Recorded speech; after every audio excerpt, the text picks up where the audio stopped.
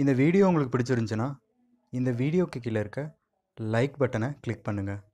மேலும் இந்த சேனல்லேருந்து வர வீடியோஸ் உங்களுக்கு கண்டினியூஸாக கிடைக்கணும் அப்படின்னா இந்த வீடியோக்கு கீழே இருக்க சப்ஸ்கிரைப் அப்படின்ற பட்டனை கிளிக் பண்ணுங்கள்.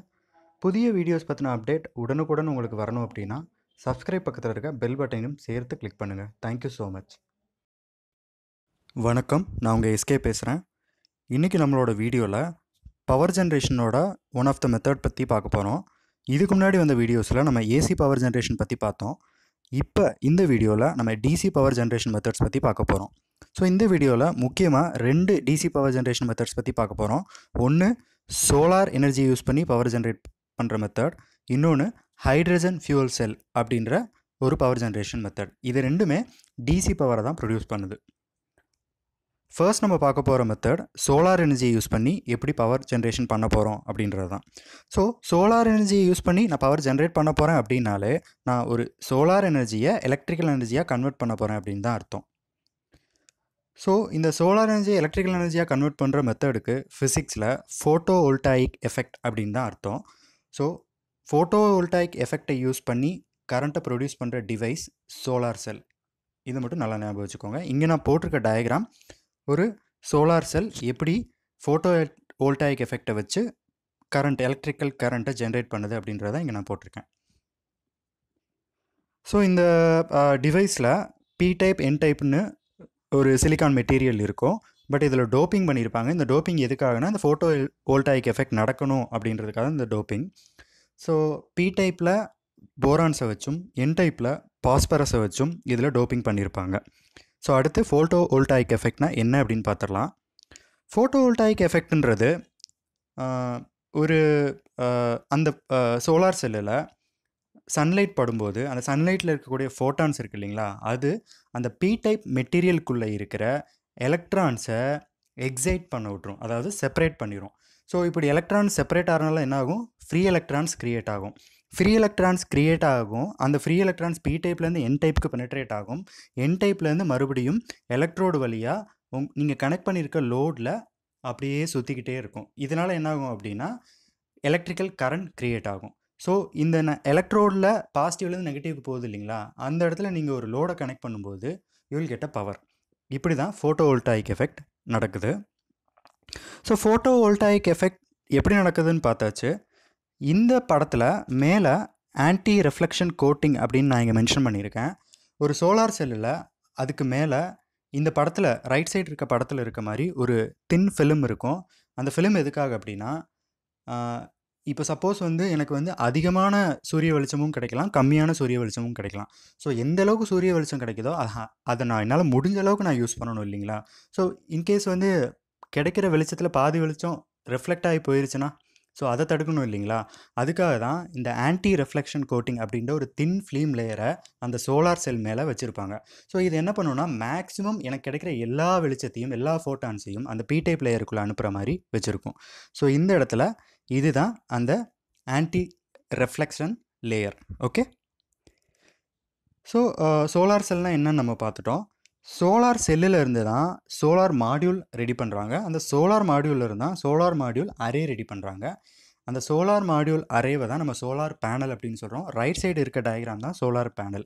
ஸோ இந்த மாதிரி ஒரு பேனலை நீங்கள் எல்லா இடத்துலையும் பார்த்துருப்பீங்க. நவடேஸ் இதை க்ரீன் எனர்ஜின்னு சொல்கிறாங்க. எதுக்காக இது க்ரீன் எனர்ஜின்னு சொல்கிறாங்கன்னா, இதனால் பொல்யூஷன் பாதிக்கப்படுறது கிடையாது. இப்போ நார்மலாக பார்த்திங்கன்னா ஏசி பவர் ஜென்ரேஷன் பண்ணுறப்ப அதிகப்படியான நச்சுப்புகை வெளியேறும். அதனால் பார்த்திங்கன்னா பொல்யூஷன், அதாவது காற்று மாசுபடுறது இதெல்லாம் நடக்கும். பட் அந்த மாதிரி ஒரு விஷயம் இந்த சோலார் பேனலை பொறுத்த வரைக்கும் இல்லவே இல்லை. அதனால தான் இதை க்ரீன் எனர்ஜி அப்படின்னு சொல்கிறாங்க. நம்ம ரியல் லைஃப்பில் சோலார் பேனலை யூஸ் பண்ணி நிறைய அப்ளிகேஷனுக்கு யூஸ் பண்ணிக்கலாம்.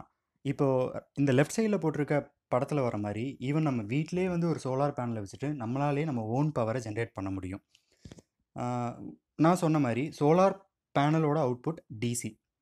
அப்போது நம்ம வீட்டில் யூஸ் பண்ணுற பல ஹோம் அப்ளையன்சஸ் லோடு இருக்குது இல்லைங்களா, அதில் 90% ஏசியில் ஒர்க் ஆகக்கூடியது. ஸோ ஒரு சோலார் பேனலை நீங்கள் உங்கள் வீட்டிலே வச்சு பவர் ஜென்ரேட் பண்ணும்போது நீங்கள் டிசி லோடுக்கு டைரெக்டாகவே நீங்கள் அந்த பவரை கொடுத்துக்கலாம். ஏசி லோடாக இருக்கும்போது நீங்கள் ஒரு இன்வெர்ட்டரை யூஸ் பண்ணிவிட்டு அதை ஏசி லோடுக்கு ஏசியாக கன்வெர்ட் பண்ணி கொடுத்து யூஸ் பண்ணிக்கலாம். இப்படி தான் நவடேஸ் சோலார் பேனலை வீட்டு பர்பஸ்க்காக, ஹோம் அப்ளையன்சஸ் பர்பஸ்க்காக யூஸ் பண்ணுறாங்க. ஹோம் அப்ளையன்சஸ்க்கும் மற்ற பர்பஸ்க்கும் சோலார் பேனலை எப்படி யூஸ் பண்ணுறாங்கன்றதை இனி வரப்போகிற வீடியோவில் இன்னும் நம்ம தெளிவாகவே பார்க்கலாம். அடுத்து பார்க்க போகிற power generation technology hydrogen fuel செல்.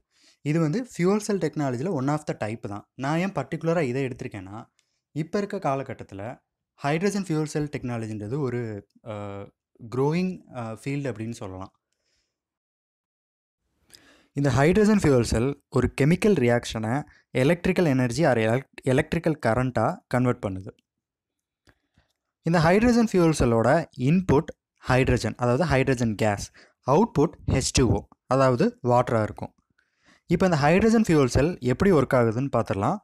இந்த ஹைட்ரஜன் ஃபியூவல் செல்லில் 3 முக்கியமான பார்ட்ஸ் இருக்குது. ஒன்று ஆனோட், கேத்தோட், அப்புறம் எலக்ட்ரோலைட். ஸோ இந்த ஹைட்ரஜன் ஃபியூவல் செல்லில் இந்த 3 பார்ட் போக 2 முக்கியமான பாத் இருக்குது. ஒன்று ஹைட்ரஜன் என்டர் ஆகிற பாத், இன்னொன்று ஆக்சிஜன் என்டர் ஆகிற பாத். ஹைட்ரஜன் பார்த்திங்கன்னா பி டைப் ஜங்ஷன் பக்கத்தில் இருக்க பாத் வழியாக உள்ளே என்டர் ஆகும். ஆக்சிஜன் நம்ம நேச்சுரல் ஏர்லேருந்து ஆக்சிஜன் கேத்தோடு பக்கத்தில் இருக்கிற ஒரு பாத் வழியாக என்டர் ஆகும்.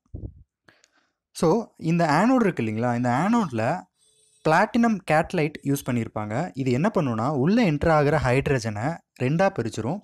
பாசிட்டிவ் அயனாகவும் நெகட்டிவ் அயனாகவும், அதாவது புரோட்டான் தனியாக எலக்ட்ரான் தனியான்னு பிரிச்சிரும். இந்த எலக்ட்ரோலைட் இருக்கு இல்லைங்களா, இந்த எலக்ட்ரோலைட் வந்து பாலிமர் வச்சு டிசைன் பண்ணியிருப்பாங்க. இதோட ஒரு குறிப்பிட்ட குணாதிசயம் என்னென்னா, இது ஒன்லி பாசிட்டிவ் அயான்ஸை மட்டும்தான் அலோவ் பண்ணும். எங்கன்னா ஆனோட்லேருந்து கேத்தோடுக்கு. ஸோ ஆனோட்லேருந்து கேத்தோடுக்கு ஒன்லி பாசிட்டிவ் அயான், அதாவது புரோட்டான்ஸ் மட்டும்தான் வரும். நெகட்டிவ் அயான்ஸ் ஒரே வழியாக மட்டும்தான் போக முடியும். அது எதுனா நீங்கள் லோடு கனெக்ட் பண்ணியிருக்கேன் அந்த எலக்ட்ரோடு வழியாக. ஸோ இப்போது பாசிட்டிவ் அயான்ஸ் எல்லாமே எலக்ட்ரோலைட் வழியாக கேத்தோடுக்கு வந்துடுமா. இப்போ கேத்தோடில் என்ன இருக்குது, நம்ம நேச்சுரல் ஏர்லேருந்து வந்த O2 இருக்கும். இப்போது புரோட்டான், அதாவது ஹைட்ரஜன்லேருந்து வந்த புரோட்டானும் நேச்சுரல் ஏர்லேருந்து வந்த ஆக்சிஜனும் சேர்ந்து H2Oன்ற காம்பினேஷன், அதாவது வாட்டர் அவுட்புட்டாக கிடைக்கும். இந்த ஹைட்ரஜன் ஃபியூல் செல்லோட ரொம்ப ரொம்ப முக்கியமான ஸ்பெஷாலிட்டி என்ன அப்படின்னா, இது எந்த ஒரு நச்சு புகையையும் வெளியிடுறது கிடையாது.